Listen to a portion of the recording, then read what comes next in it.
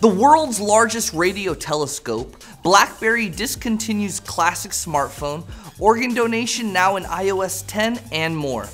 It's Tuesday, July 5th, and this is Crunch Report. Oh, it's good to be back! Hope you in the States had a good 4th of July weekend, and everyone else around the world are happy and well. Last week I was in China, and it was a blast.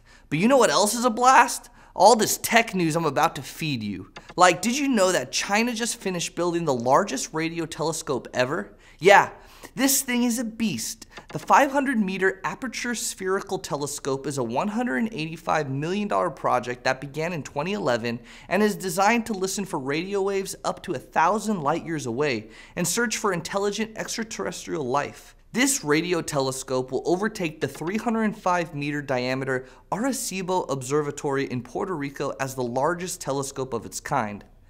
It's the end of an era.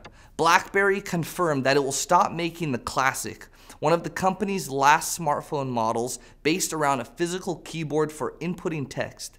That may come as a surprise to the 4 of you who are still using a Blackberry. Once the early mover and market leader among all smartphones, Blackberry accounted for only 0.2% of all worldwide sales in Q1 2016.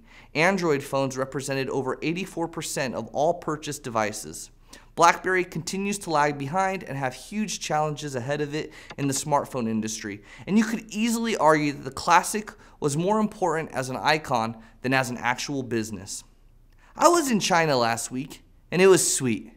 Good people, good times, but interneting in China was so hard. So many websites I normally use are blocked because of China's firewall, cutely nicknamed the Great Firewall. And the only way to access them are with a VPN. Which VPN should I get was asked by every staffer that went to China. Now there is a website, Circumvention Central from Great Fire, that rates all the VPNs to let you know which one is the best one to use. Not any VPN works in China, and reliability is a big issue. So a site that's constantly being updated with the best VPNs is actually a smart idea. Side note, you don't need a VPN to access TechCrunch.com in China. Lucky.